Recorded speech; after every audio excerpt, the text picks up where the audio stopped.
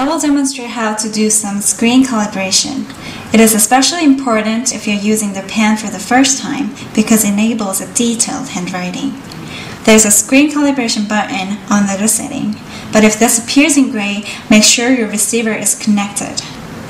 Once you hit, choose which hand you will use the pen with, whether you're left-handed or right-handed.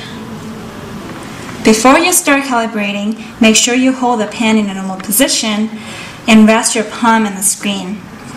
Not only using palm rejection technology is a distinctive feature of this product, but also it is really important because your writing hand and dexterity in using the pen affects the accuracy.